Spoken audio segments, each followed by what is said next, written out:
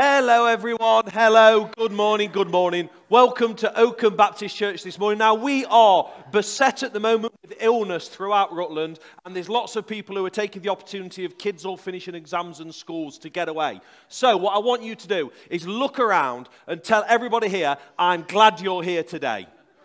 I'm glad you're here. I'm glad you're here today. I'm glad you're here today. Yeah, that's it. No, every single person, everyone. It's wonderful. It's great that we can be joined here today this morning. It's wonderful that we can come together and worship God as one family. Just a couple of things that I want to say before we start. So I want to remind everyone that after the service next week, 3rd of July, is that next week? Yes, it is.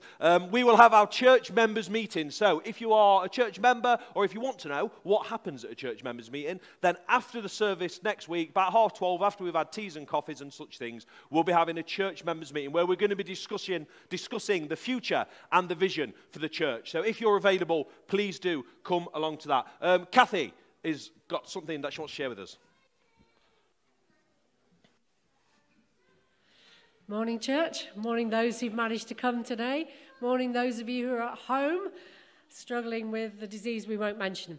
Okay, so we finished the prayer course. The last 8 weeks on a Wednesday evening, about 12 of us have been meeting to do the prayer course together. And it's been just an amazing time. And we've explored different ways of praying together. And we've learned from each other. And we've learned from a video. And it's been really good. So for those of you who are right now thinking, oh, I missed it. What a shame. It will run again later this year, so keep a lookout for that. On the back of that, we want to increase the numbers of times that we meet as a church to pray during the week. I know that you've all got personal prayer rhythms, I'm sure, and times when you pray during the day and during the week, but I think it's really important that we meet together as a church as well to pray. We need to be a praying church. So we already have Tuesday morning at 7:30 on Zoom, details on the church website. We're a small but select group at 7:30 on a Tuesday morning. It'd be great to see more of you. If you can manage to join us for half an hour before you get on with your day, that would be brilliant. We're going to add in on a Wednesday evening at 9:30 in the evening, 9:30 p.m, an evening prayer for people to gather together and again pray on Zoom. We won't bring you to church at 9:30 in the evening. So there will be Zoom details for that going out on the church website tomorrow. And also on a Thursday, so all our prayers are going to be midweek, Tuesday, Wednesday, Thursday. Thursday we're going to meet in person at lunchtime, 12 noon in the church. We're going to meet in the room upstairs and we're going to pray together for about half an hour or so every Thursday. And that starts this week. So just to remind you, Tuesday 7:30 in the morning, Wednesday 9:30 in the evening, Thursday right in the middle of the day at 12 noon. And I really hope as many of you as possible will be able to join in one of those prayer times, whichever suits your day and how it works. And all the details will go out on the website tomorrow with Zoom details where appropriate. Okay, thanks very much. Awesome stuff. Thank you very much, Kathy. Today we are up to Judges 19. Now, Judges 19, if you're familiar, if you've read ahead or if you're familiar with this part of the Bible, is perhaps the most difficult part of the Bible. It contains some very adult themes. So all our children and young people's groups are running today. If you normally have your young people in, just to let you know that there will be adult themes that we talk about and address today. You're welcome for your young people to stay in, but you need to be aware that is the case. And likewise, if you're watching online, just be aware that we will be discussing adult themes throughout the service today. But let's come together in prayer. Lord Father, we want to thank you that you are a God who touches every part of life. You're a God who created everything. Nothing is off bounds to you. You know the darkest parts of our heart. And for those things that we've done this week, that we are perhaps ashamed of or we feel guilty of, we hold them before you and say, Father, we recognize this isn't the people you've created us to be, and for that we are indeed sorry. But you're also the God who shines light into every part of the darkest reach of the world. A light that is all-consuming and shines so bright. Father, shine that light into our lives. We thank you that when we come before you with our darkness, your light shines and we stand totally forgiven in your eyes. Father, thank you that today we gather together as your people, your light-shined people, to praise and worship you together. So every prayer that is said, every amen that is given, every word that is uttered, and every verse that is sung, may they all be a testament to your amazing goodness and the brightness of your light in a dark world. In Jesus' name, amen. I'm going to ask the music group to come and join us. And this from Psalm 103. It says, praise the Lord, my soul. All my inmost being, praise his holy name. Praise the Lord, my soul, and forget not all his benefits, who forgives all your sins and heals all your diseases, who redeems your life from the pit and crowns you with love and compassion, who satisfies your desires with good things, so that your youth is renewed like the eagles. So let's stand. If you are able, if you're comfortable to stand, please do. And let's lift our voices to the Lord together in song.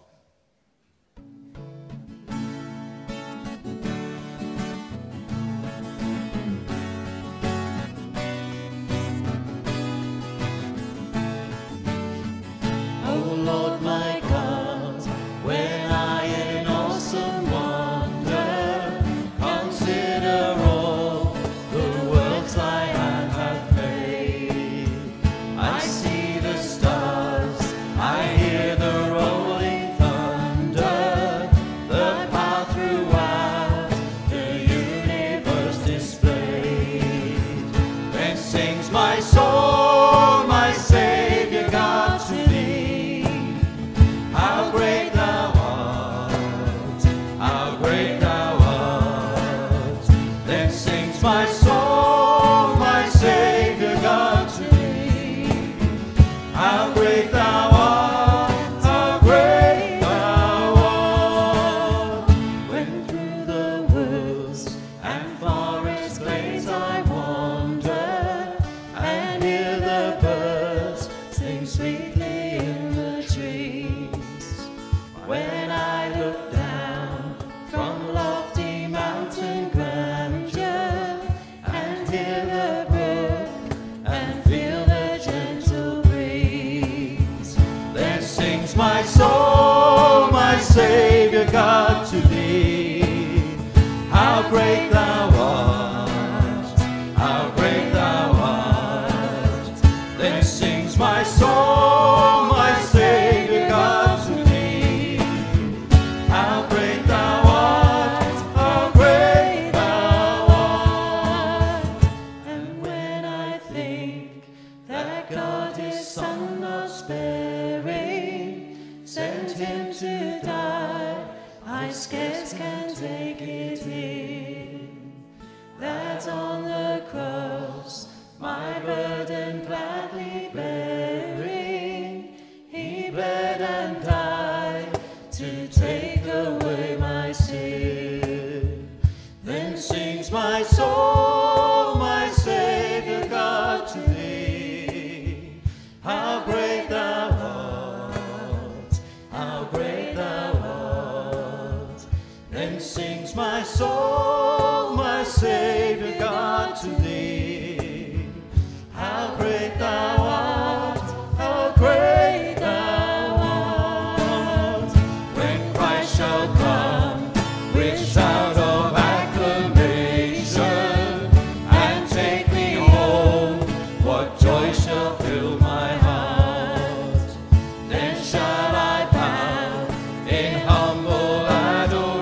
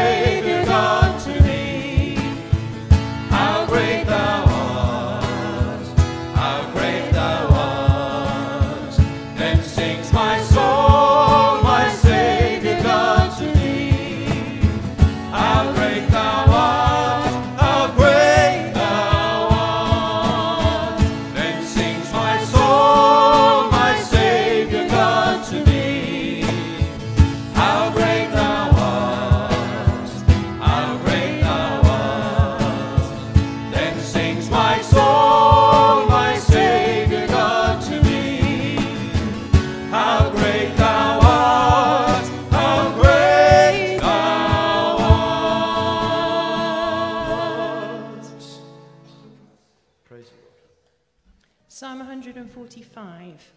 I will exalt you, my God the King. I will praise your name forever and ever. Every day I will praise you and extol your name forever and ever.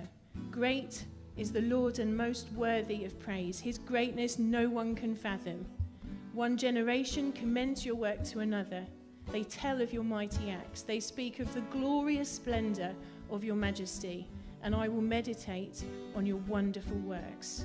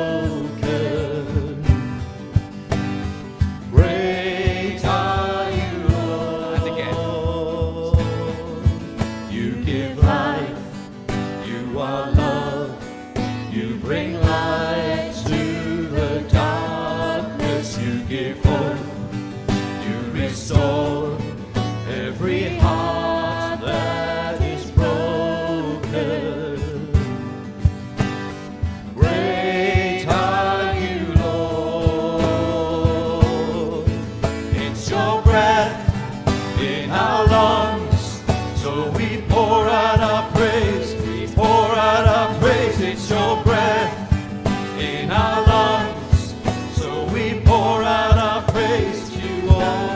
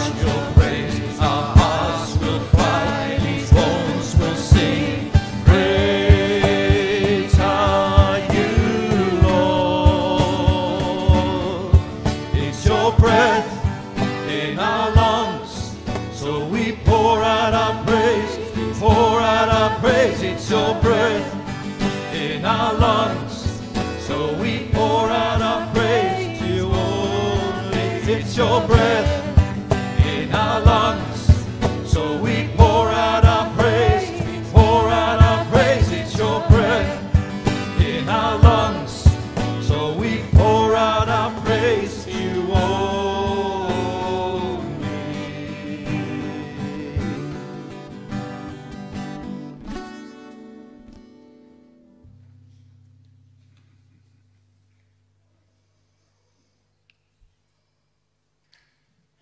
Now it's going to be time for our different children's groups to be going. So Madeline's going to come down and let you know who's going where and how.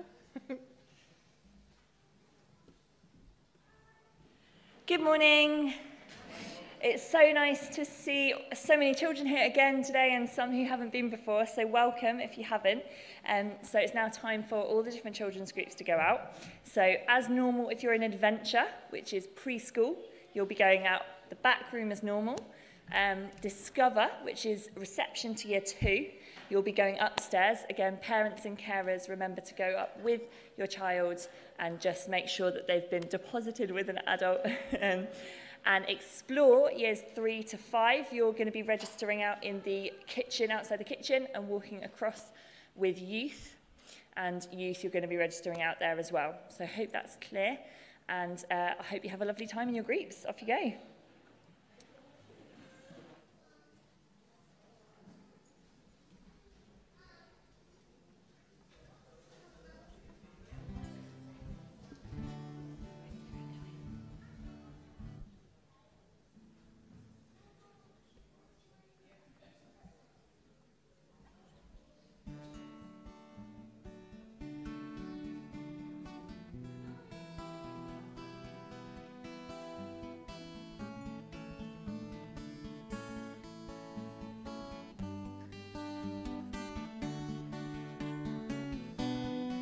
Continue in worship. Let's fix our eyes on Jesus and come as you are. Come to him. He's faithful, he's good, and you can come to him regardless of what your week's been like, regardless of how you feel, regardless of what's going on. Just come as you are. He is faithful and he's good. Faithful one, so unchanging,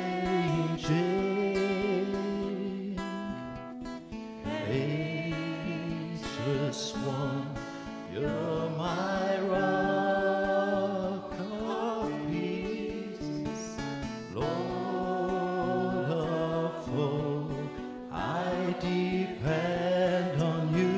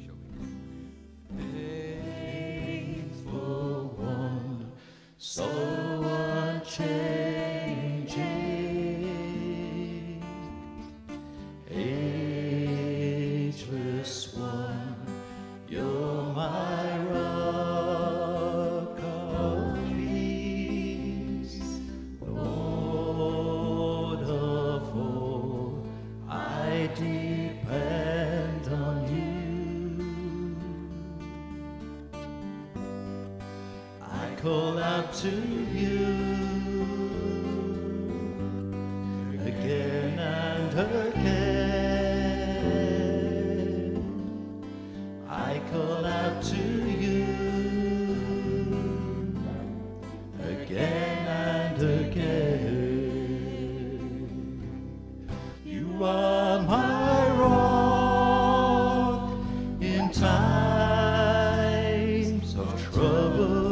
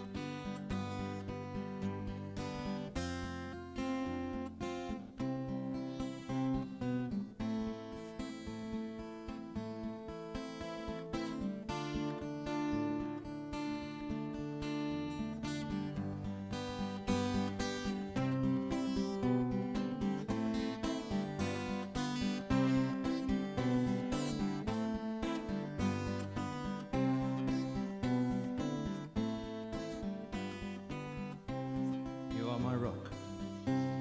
You are my rock in times of trouble.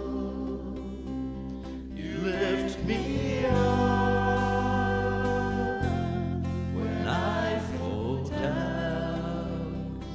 All through the storm, your love is the anchor. My hope is in you alone.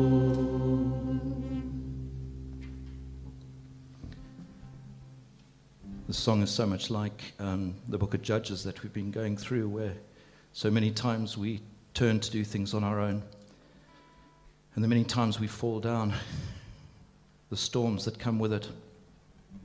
And we have to realize that our God is our anchor and turn to him for salvation. Faithful one, you are always so unchanging, and ageless one, you're my rock of peace. Lord of all, I depend on you, and I call out to you again and again. Every time I fall, Lord, I turn to you again and again. And you don't turn from me, Lord. You stay by me, and you love me, and you're faithful to me, Lord. You're my rock in times of trouble, Lord, and you lift me up when I fall down. All through the storm, your love is the anchor, and my hope remains in you, Lord God, in you alone. Amen.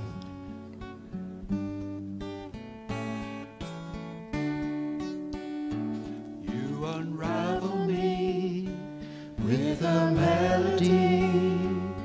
You surround me with a song of deliverance from my enemies, till all my fears are gone.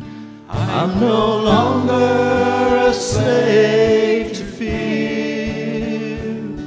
I am a child of God. I'm no longer a slave to fear. I am a child of God. I'm no longer a slave to fear. I am a child of God. I'm no longer a slave to fear. I am a child of God. From my mother's womb, you have chosen me. Love has called my name.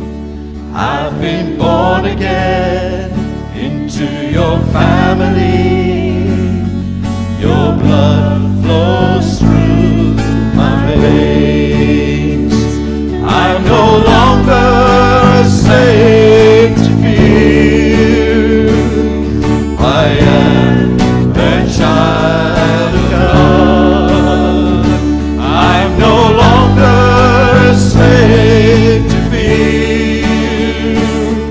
I am a child of God. I'm no longer a slave to fear.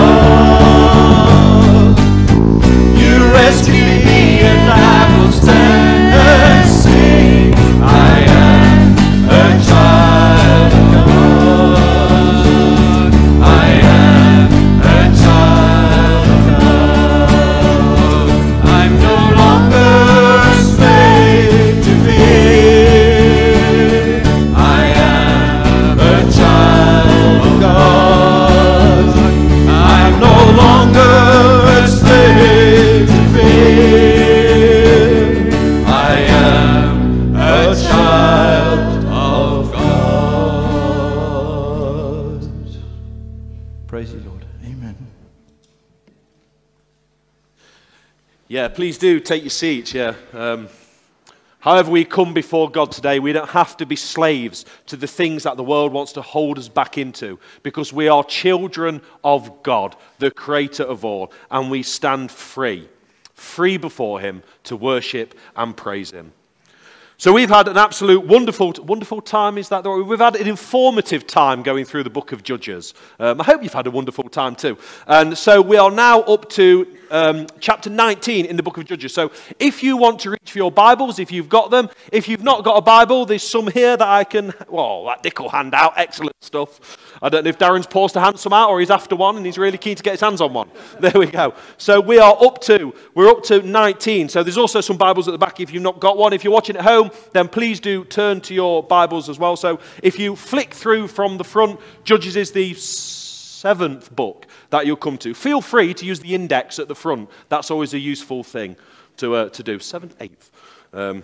So we are into Judges 19. So today we're going to be talking about sex again. And I'm just aware that the last 4 or 5 times that I've preached, we've talked about sex together as a church. Now, there are 2 different ways that you can go through the Bible as a church. So the first way to go through the Bible as a church is where it's called a thematic approach. So you ask God to put a theme on your heart, and then you take the theme that you want to talk about, and then you find Scripture to match it. So if you take that approach to Scripture, you'll find that you talk about hope and love and God's saving grace, because we want to talk about those things, don't we? It's comfortable, it's nice. The second way to approach Scripture, and this is the method that I most definitely always prefer and think is the best method, is, oh, that's because I'm too noisy. The one I think the best method is where we let God tell us what book of the Bible we want him to talk to us from, and then we go from the start through to the end. We look at the topics and the themes that God wants to bring from his Scripture, rather than telling God what topics and themes we want to explore. So as we go through books of the Bible in that way, we'll find that we talk about 2 things a lot more than thematic approaches will. The first thing that we'll talk about a lot more than other churches is money. The Bible talks about money a lot. So as you go through books of the Bible, you'll find that you'll talk about money a lot. The reason is, money is always a great judge of how we're living our disciplined Christian lives. What we do with our money, our heart is where our treasure is. The Bible really cares about our discipleship as Christians, as the people of God. So it really cares about what we do with our money as a sign of that discipleship. So you'll end up talking about money a lot. The other thing that you'll end up talking about quite a lot is sex, because the Bible talks about sex a lot. The reason is, sex is a good level to see where the people of God are in terms of how they're living their lives. It's always a great level to see how the world is compared to how God wants it to be. The sexual morality of the world and the sexual morality of the church, all the way through the Bible and now into his church, now with the people of God, that line will always show you how far from God's perfect creation the world has got. So that's why we're talking about sex again today, because as we're looking at the book of Judges, a book that is tracing the decline of the nation that should be following God, it's going to use sex as that level to show us how far down the people of God have come in how they should be living their life. And now at Judges 19, we're right scraping the bottom of that barrel. And so you'll find that this chapter and the one after it will talk about the sexual state of the nation quite a lot. And there's some really adult themes that we're going to explore today. So if you've managed by now, hopefully, to find your way to Judges 19, I'm going to first ask Eileen and then On and then Carmelita are going to come up and share our reading for the day.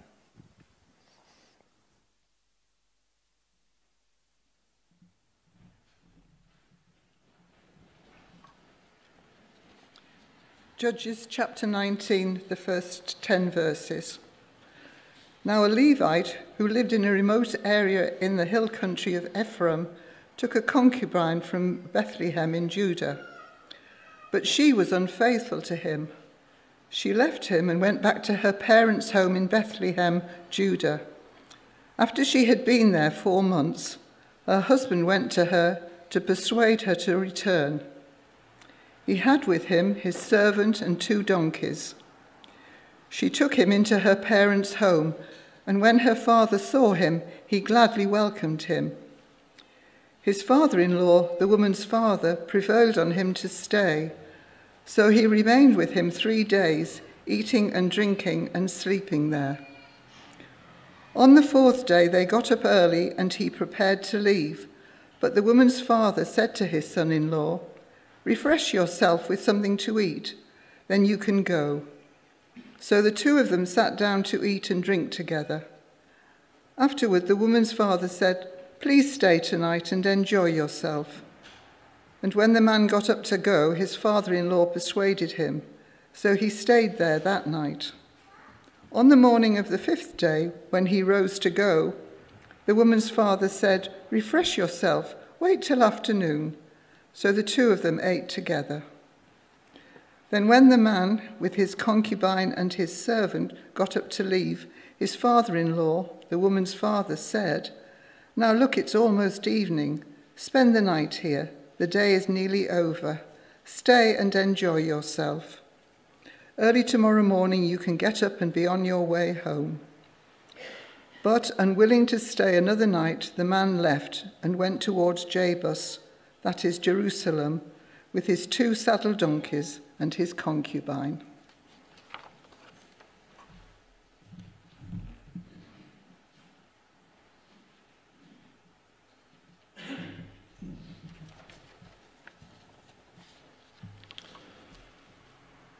Judges 19, verses 11 to 20. When they were near Jebus, and the day was almost done, the servant said to his master, "Come, let us stop at this city of the Jebusites and spend the night." His master replied, "No, we won't go into any city whose people are not Israelites. We will go on to Gibeah." He added, "Come, let's try to reach Gibeah or Ramah and spend the night in one of those places." So they went on, and the sun set as they neared Gibeah in Benjamin.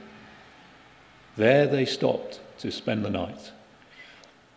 They went and sat in the city square, but no one took them in for the night. That evening, an old man from the hill country of Ephraim was living in Gibeah. The inhabitants of the place were Benjamites. Came in from his work in the fields. When he looked and saw the traveller in the city square, the old man asked, "Where are you going? Where did you come from?" He answered, "We are on our way from Bethlehem in Judah to a remote area in the hill country of Ephraim, where I live. I have been to Bethlehem in Judah, and now I am going to the house of the Lord. No one has taken me in for the night. We have both straw and fodder for our donkeys and bread and wine for ourselves, your servants, me, the woman, and the young man with us. We don't need anything." "You are welcome at my house," the old man said. "Let me supply whatever you need.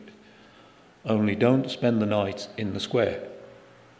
So he took him into his house and fed his donkeys.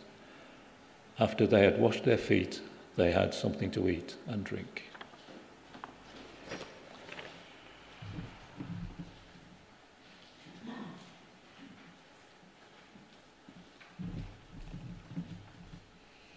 I'm reading from Judges 19, verse 22 to 29. While they were enjoying themselves, some of the wicked men of the city surrounded the house. Pounding on the door, they shouted to the old man who owned the house, "Bring out the man who came to your house so we can have sex with him."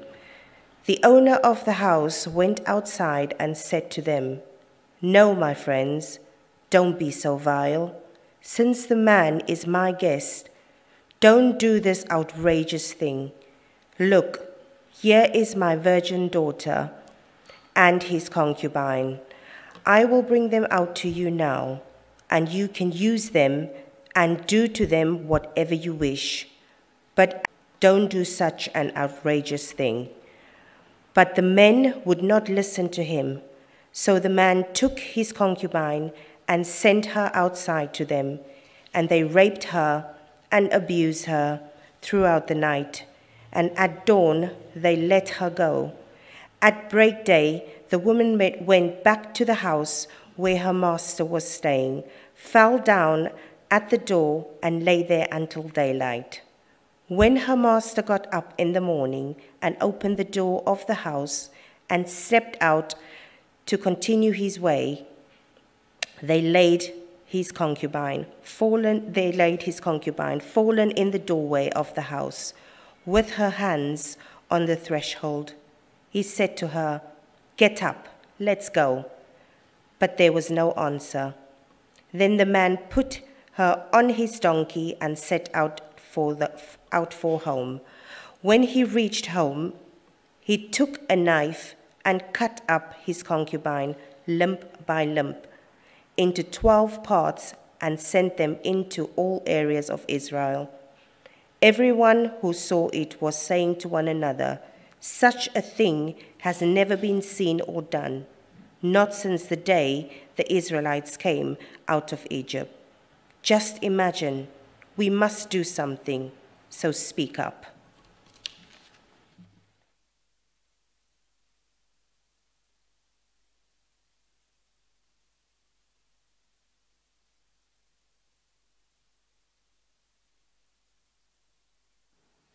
So yeah, Judges 19, possibly one of the hardest scriptures in the Bible.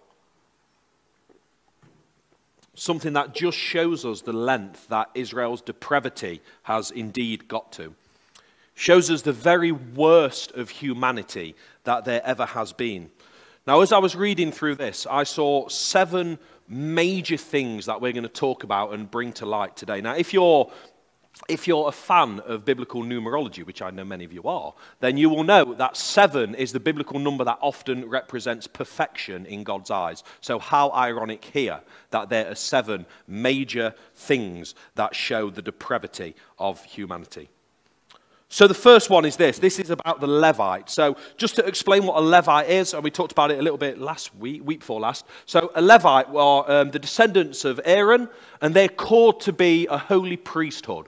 The rest of Israel is supposed to support them with land and with food and with finances, so they could always be about the business of attending to the worship of God. So here is this Levite, and we don't know anybody's name through the course of this scripture. So this anonymity that's in place serves 2 reasons. Firstly, the anonymity helps us to see that each one of these people aren't individual, but they stand for a whole section of society. The Bible always uses anonymity in that form. And the second reason it does it is because it tries to dehumanize the characters that are there, to stay in line with the dehumanization of God's created people that is happening through the book of Judges. So this Levite, this holy person of God. Firstly, we read that he's living in the land of Ephraim, in the hill country of Ephraim, which shows us that the people of God are not supporting him in the way that they should, because he's been allocated towns where he's supposed to live, and the hill country is not one of them. But out of all the people in Israel, surely this holy man of God should be the person who is following God and showing a way that other people should live. But here is our first issue. He takes for himself a concubine. Now, to explain what a concubine was often somebody who would be seen as property that the man would own for sexual pleasure or for serving them in whatever they wanted. Normally, you'd have a wife and then you'd get a few concubines as well to suit your needs. Now, the Levite is not loving this woman as he should. So lots of people, normally people who have never read the Bible, will tell you that the Bible is very anti-woman and it's very chauvinist and it's very misogynist.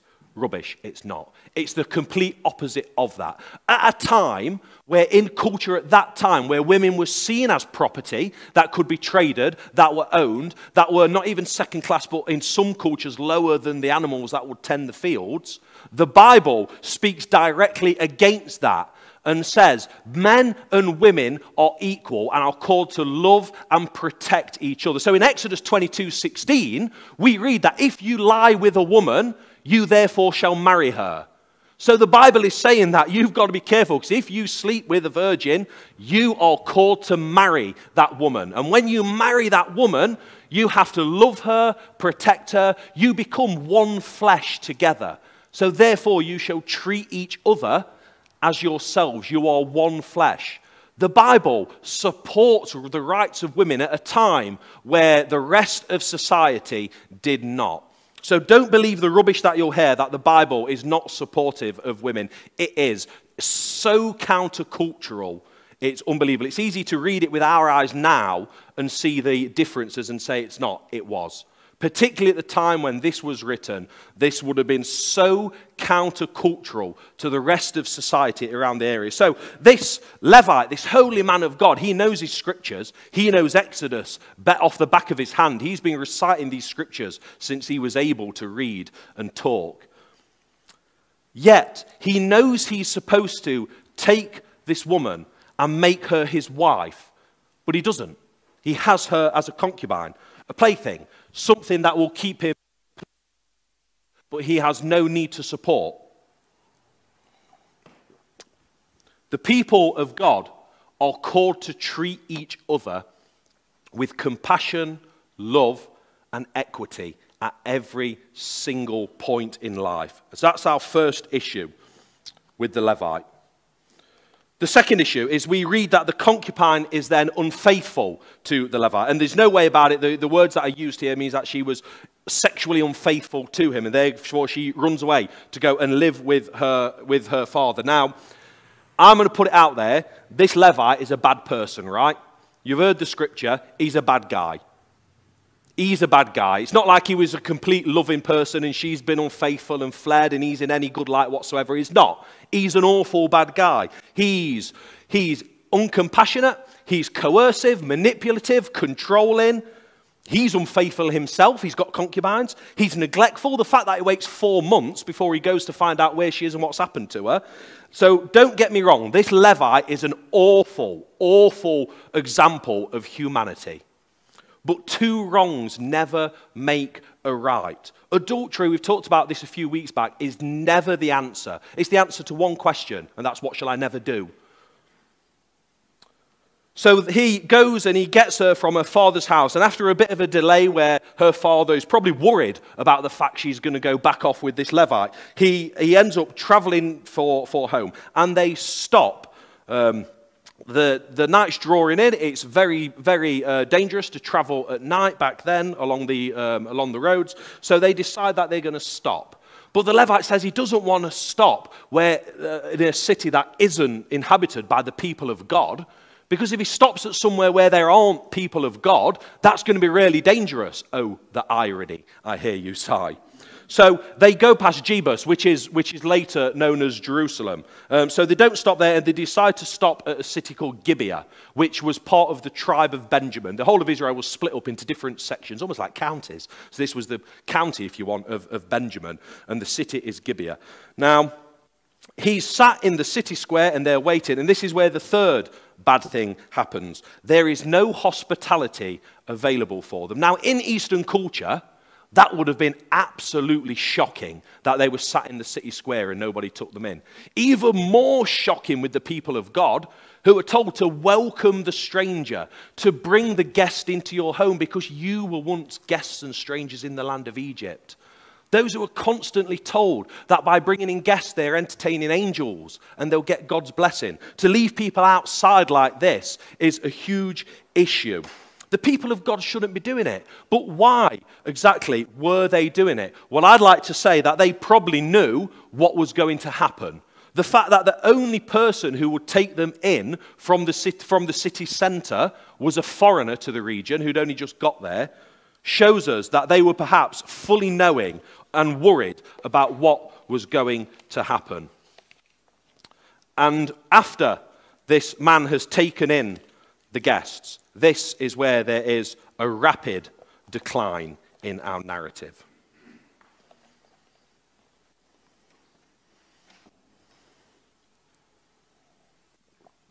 So those who are familiar with the previous books of the Bible, no doubt when reading this would have seen some allusion towards Genesis 19 and the story of Sodom and Gomorrah. It's very deliberately a parallel of that story. So in the story of Sodom and Gomorrah, two angels have gone to the city and they're waiting in the city centre, and no one will take them in. Then Lot goes out. So Lot's nephew Abraham, he goes and he takes in these angels into his house.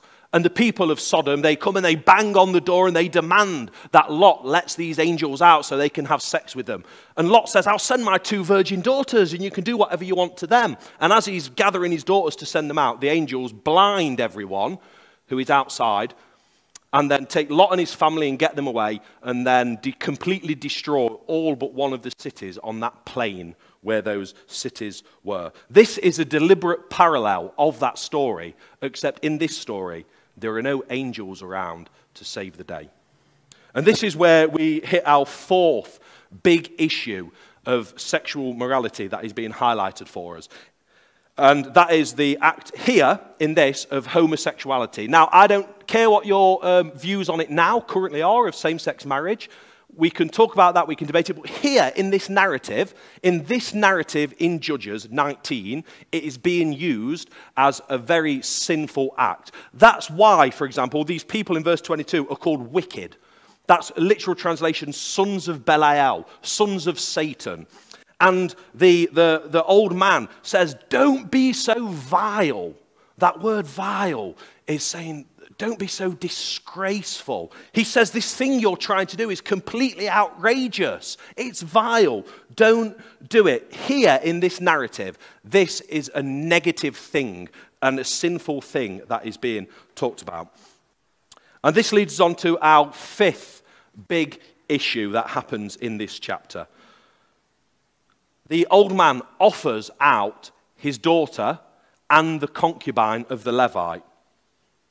And it was at this point where I was reading it, I was saying, do these people mean so little that he's willing to usher them out the door to a baying mob? To say to them, use them and do to them whatever you wish, whatever is right in your own eyes. Again, back to that refrain that we are reading now throughout these latter parts of Judges. There was no king in Israel. Everybody did what was right in their own eyes. Do to them as you please. Whatever you want is good for me. Now, I've got 4 children. If there was a baying mob outside, intent on rape and murder, would I throw my daughter outside? Would you throw your daughter outside in the hope that this baying mob would then leave you alone?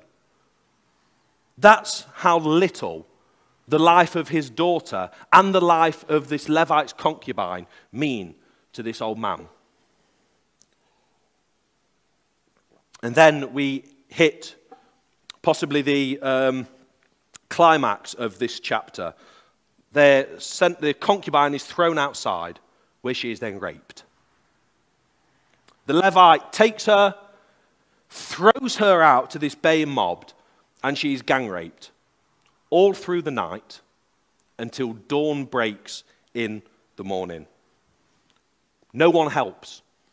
She screams in the city, and no one comes to her aid. People close windows, close doors, despite the heat of the day, and pretend that they haven't heard the cries.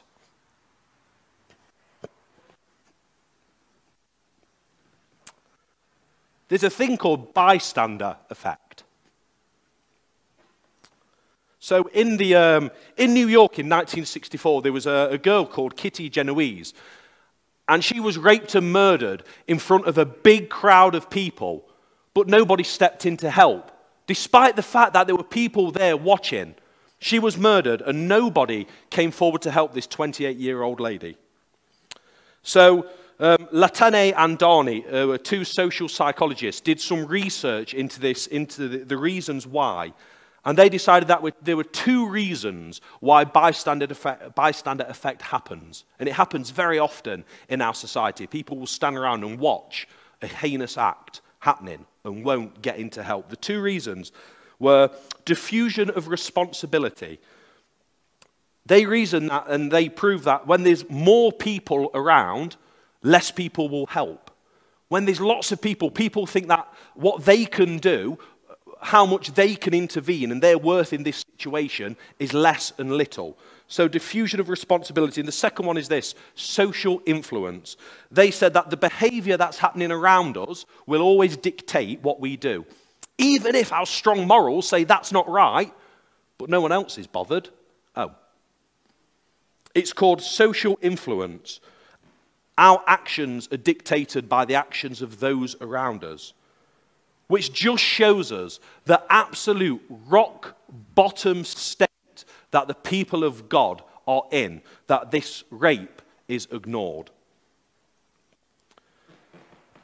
And then we get on to the seventh, and this is perhaps the most callous and horrid thing that happens in this story. Even more, I think, perhaps than the rape itself.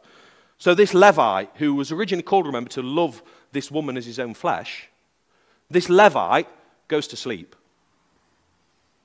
And then he wakes up in the morning, gets on his merry way, opens the door, and almost trips over this concubine's body, lying there on the floor. Does he help her? Does he pick her up? Does he heal her? Does he hug her, tend to her wounds? Does he try to comfort her? Does he tear his garments in two? That happens quite often in the Old Testament. And cry out for vengeance to the Lord who says he will avenge all wrong? No. Her bloody, savaged, beaten, broken body.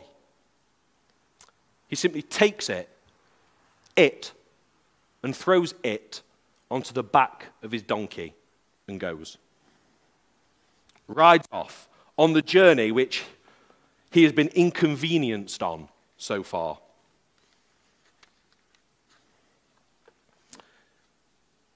And that difference between 1 and 7, that first sin we read about and this seventh horrible, callous act, really shows us the difference in what the people of God were called to do and what they were doing. The fact that he was called to love this woman as his own flesh. He was called to give his life to her to the point where he just chucks her on a donkey and rides off.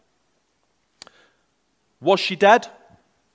We're not quite sure. Verse 28 just tells us that there was no noise that came from her. Now, the chances are, and most scholars will say she probably wasn't dead at this point. The Bible is normally quite clear, and it tells us when somebody is dead. It's a very meaningful thing for the Old Testament Hebrew writers to tell us when there's been a transition of life from life to death. And it doesn't say. So she may not have been, but I don't want to read into this and lay murder at the feet of this guy who's already got so much laid there. But he chops up her body, alive or dead, chops up her body and sends off the pieces to the 12 different tribes, the 12 different counties of the nation. How far we've come in our story of Judges. To think all those weeks ago when we looked at Judges 1 and 2, and the worst thing that the people of God were doing was bowing down to other idols. They were worshipping someone other than God. And in 16 chapters later, here we are now, with these 7, possibly 8, horrendous, horrible, disgusting acts. But that is always the trajectory that life will follow when it is separate from God. God created all, and he looked at it and said, it's good. It's perfect in my sight. The only thing that's ever going to happen when God is not reigning over that creation is it will move down from perfection, and that trajectory will go one way. Look at the world now, the world around us. full of adultery, full of coercive relationships, full of rape, full of murder. Do you know that there's 650 homicides in the UK a year? That's 2 a day. Hear about them on the news? Do you know that there's 675,000 reported cases of rape a year in the UK? Hear about them on the news? Yes, this week. This week, mate. 12-year-old girl. Went to the police, they turned her away. She went home, she raped her out the night. Only this week. How far we've come. Yeah. The fact that you remember it and hear about it means it's the one thing that's hit the headlines. And the people of God are sliding that way too. Look at the ethics of the church worldwide, particularly here in the West. They're on a downward trajectory. No longer the holy people of God, but somewhere between that and society. And when the church, when the people of God, the gathered people, track that downward trajectory of society, it's troubling times for all. Jodie and I watched the Batman, the new Batman film last week, a few days ago. We watched Batman. So do you know at the start of all the Batman films, and before the first credits roll, there's always a scene of the lawlessness of Gotham. There'll be like a montage of all these people doing terrible things, and you're waiting for the Caped Crusader to descend or come out of the shadows with vengeance. And you're watching it, and you see this lawless state of the city. And I remember the first Batman film I watched, so Arnie as Mr. Freeze, Batman and Robin, is that right? He looks around. Batman and Robin, sort of like 97, I think it was. And I remember watching that, and I saw that depraved state of Gotham, and I thought, could you imagine if it was that bad? With every subsequent Batman film, it seemed a little bit more realistic. Until the point where we were watching The Batman a few days ago, and I just thought it was a documentary about nightlife in London. That's how depraved the world is getting, where these things that were shown as these huge, massive issues in society, don't let the world get that far. It seems quite normative now, and it's not so unrealistic. How do we reverse this trend, this ever-decreasing downward spiral? If we read through the rest of the Bible, we'll see that Judges leads us on to a time of Samuel the prophet, where Saul is made king, and then eventually King David comes and rules. And we start to see this upward trajectory rather than this downward one, where the whole of the nation falls on its knees and starts to return to God. Because the hope of reversal will never happen with society on its own. It's only Jesus that can bring that reversal. And it starts with us, with the people of God, with the church. In the 1700s, England was in a state, a similar crippled, depraved state. And then there was revival through the work of John Wesley and the Methodists. There was a huge revival that preached holiness and a better way of living. And then trajectory started going up. If we want reversal, we need revival. If we want reversal, we need revival. There's no way for that to happen unless we have revival. And it starts with you, the people of God. It starts with the church. It starts with prayer. It starts with repentance. It starts with looking at society around and saying, no more. No more. There's a better way to live. There's an upward trajectory from this bottom, depraved state of the world. And it happens by turning to Jesus. We'll read this from 2 Corinthians 5.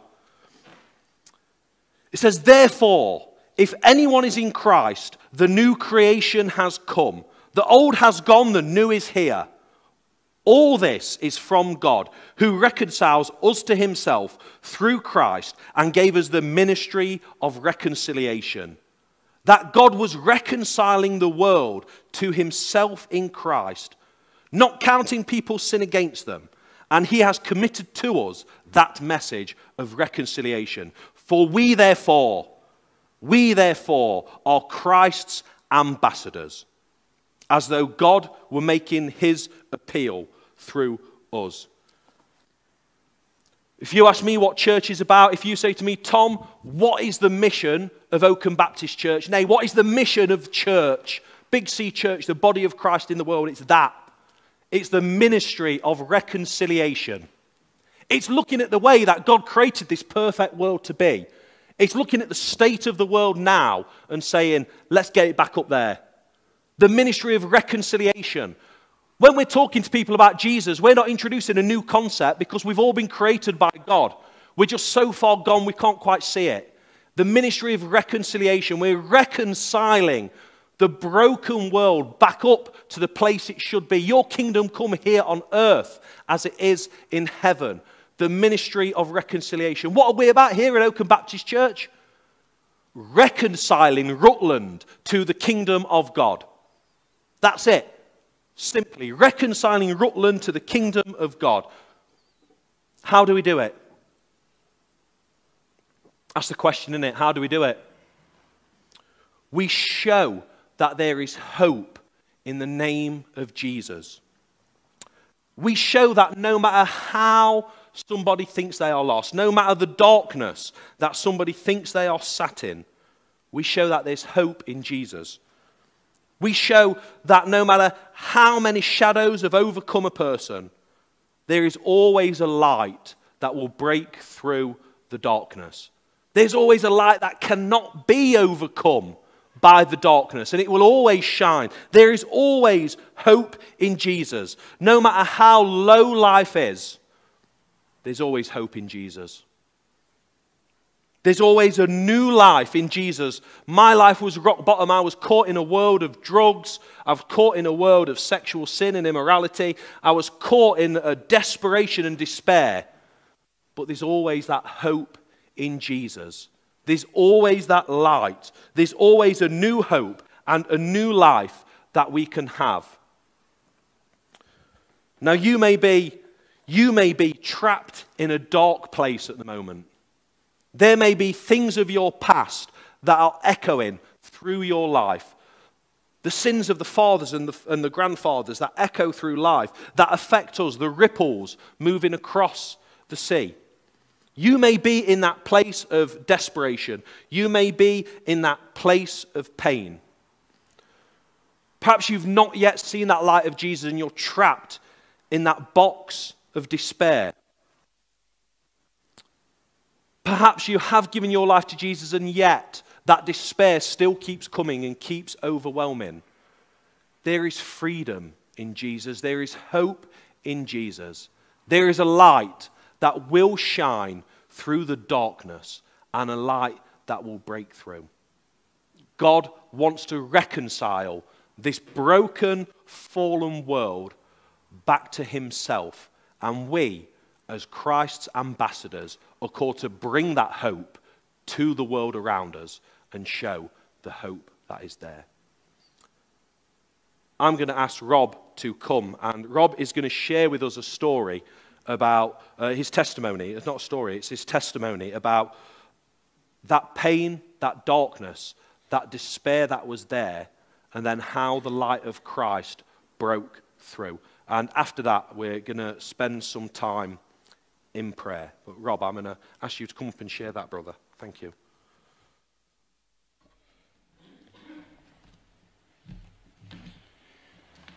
Hi, I'm just going to share a little bit about what brought me to God. Just want to start by saying a little bit about myself. My name's Rob, and I'm one of 10 children who grew up in the 1970s. Life was fairly hard, as Dad was a gardener and Mum was a homemaker, so we were never rolling in money. Although I lived in hand-me-down clothes and make do amends, we were never short of love. We could never afford holidays, so we were pleased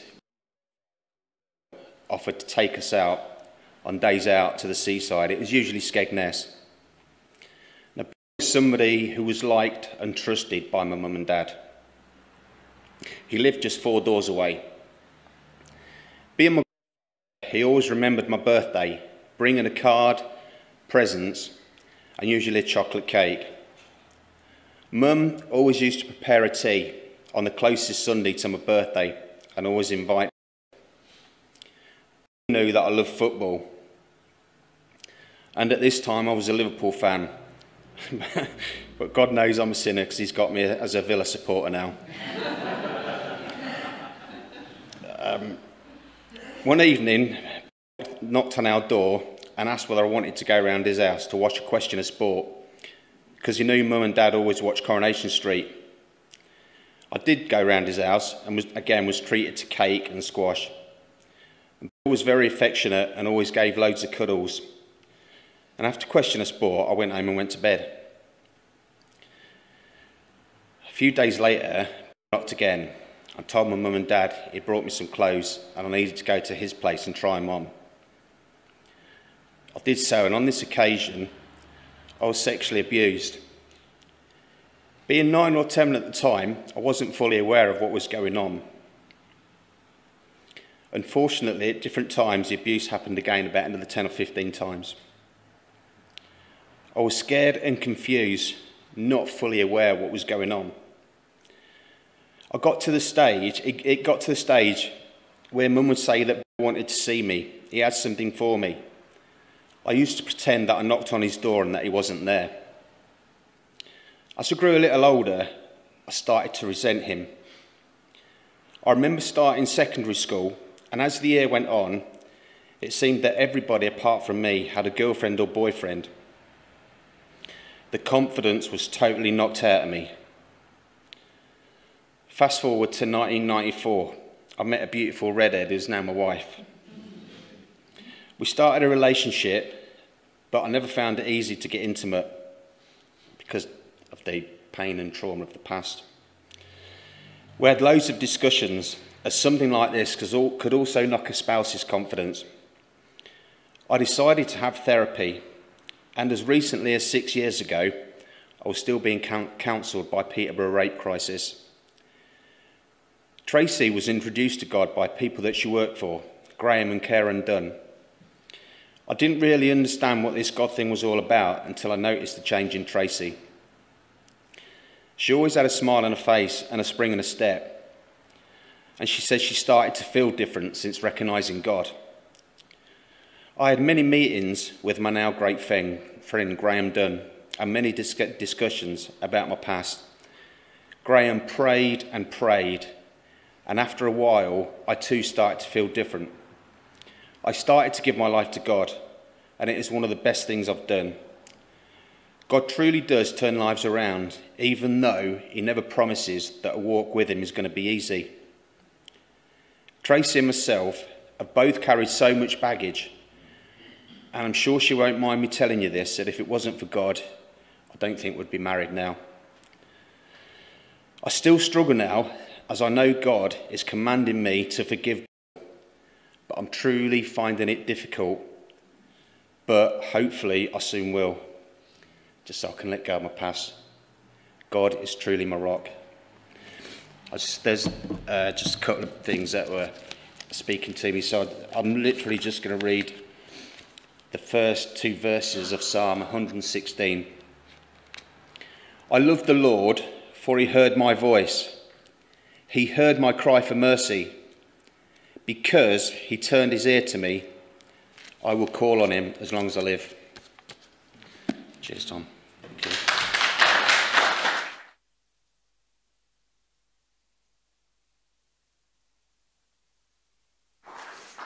Thank you, Rob, for your courage and your bravery, and hopefully that encourages so many people. There are so many of us whose lives are affected by sexual assault, by rape, by things that have happened in our past or in our families. And there's a God who wants to restore all things and reconcile all things, but it's not easy. It's not easy. We run a wonderful course through the church called Freedom in Christ, where we look to hold those things before Jesus and work through some of those things, and it's not easy. If freedom in Christ is something that would be good for you, if it's something that you'd like to do, then speak to me, speak to Rich and Lynn Greasley. We're just finishing off a course now, but we'll be looking to do another one after the summer holidays as well. If that's something that you'd like to access, then please do.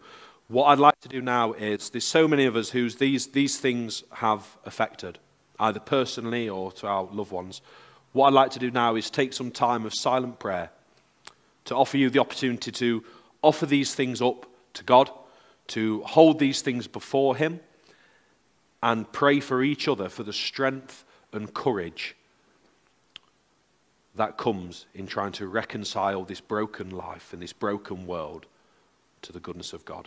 So let's spend 5 minutes, and then when the worship team feel that it's right, please do come up and lead us through song.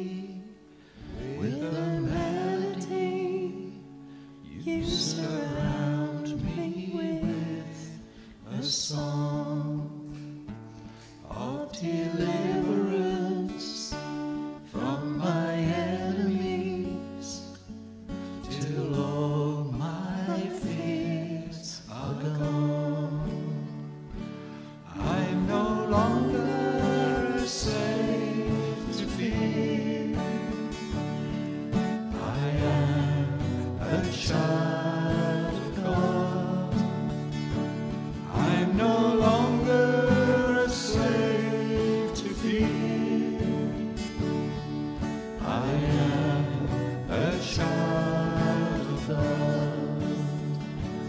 I'm no longer a slave to fear. I am a child of God. I'm no longer a slave to fear. I am a child of God. From my mother's womb, you have chosen me. Love has called my name. I've been born again into your family. Your blood flows through my veins. I'm no longer a slave to fear. I am a child of God. I'm no longer a slave to fear.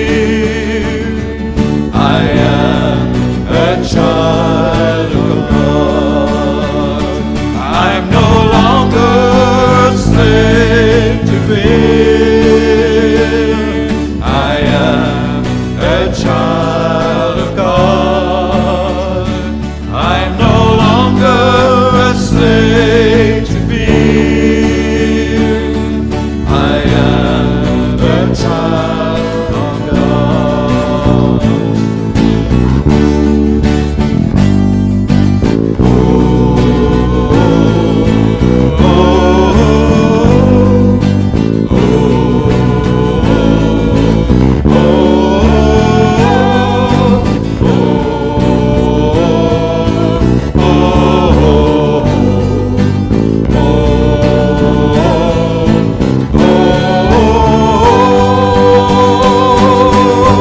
You split the sea so I could walk right through it. My fears are drowned in perfect love. You rescue me and I will stand and sing. I am a child of God. I am a child of God. I'm no longer a slave to fear. I am a child of God. I'm no longer a slave to fear. I am a child of God. We praise you in Jesus' name, that our pasts no longer bind us, and our future is in him. Help us on the journey of faith. Pour out your Spirit upon us, and grant us your peace. In Jesus' name.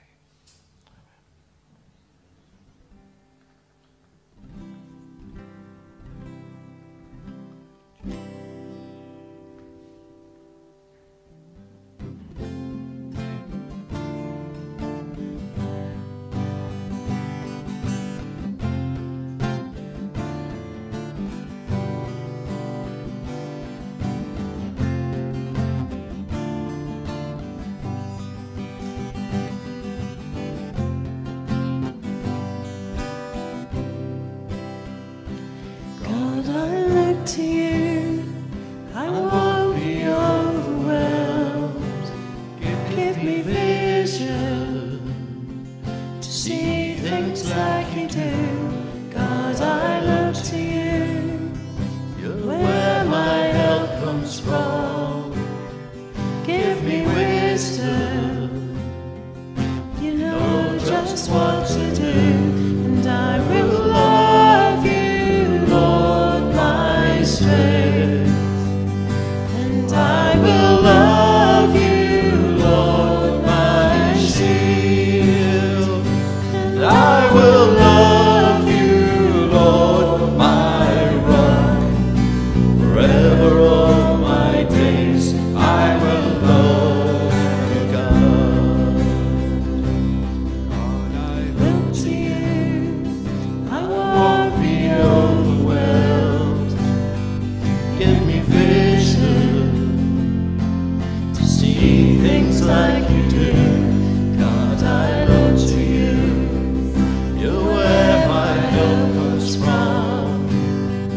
give me wisdom.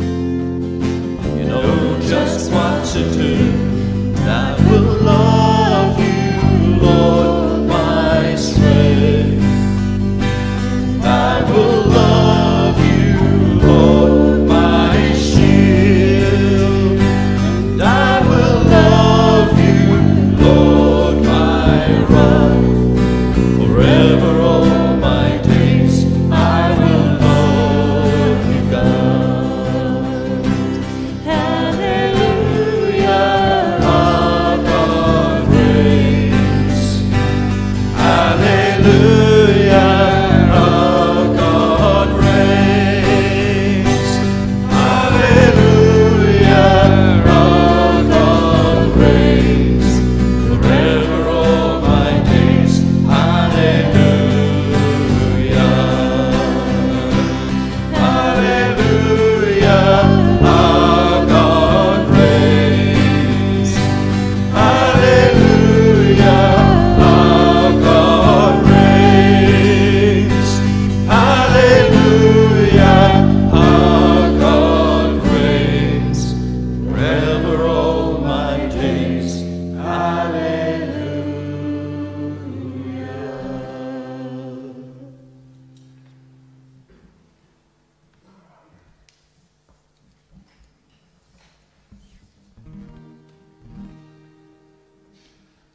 The Lord my shepherd, I'll not want. He makes me lie in pastures green. He leads me by the still, still waters.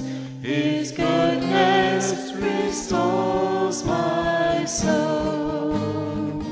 And I will trust in you alone. And I will trust in you alone. For your endless mercy follows me. Your goodness will lead me home. He guides my ways in righteousness, and He anoints my head with oil, and my cup it overflows with joy. I feast on His pure delight, and I will trust in you alone. And I will trust in you alone. For your endless mercy follows me. Your goodness will lead me home. And though I walk the darkest path, I will not fear the evil one. For you are with me, and your rod and staff are the comfort I need to know. And I will trust in you alone. And I will trust in you alone. For your endless mercy follows me. Your goodness will lead me home. And I will trust in you alone. And I will trust in you alone. For your endless mercy follows me. Your goodness will lead me home. So the band are going to play us out to finish the service in a moment. But I want to encourage you, if anything we've talked about today has this impact in your life and you want to talk about it, then the church is open through the week other than Tuesdays and Saturdays. Do just come on in, drop me a message, give the church a call. Don't hold it on your own. Let's hold it together in prayer before God. That's what we're called to do as brothers and sisters. After the service, there's going to be tea and coffee served through here. Please do stay in conversation and spend some time together. If you want me after the service, then I'm around. Just grab hold of me. Until we gather together again, may the Lord bless us as we embark on our mission of reconciling this county of Rutland back to the kingdom of God. In all we do, say and are. Amen. And I will trust in you alone. And I will trust in you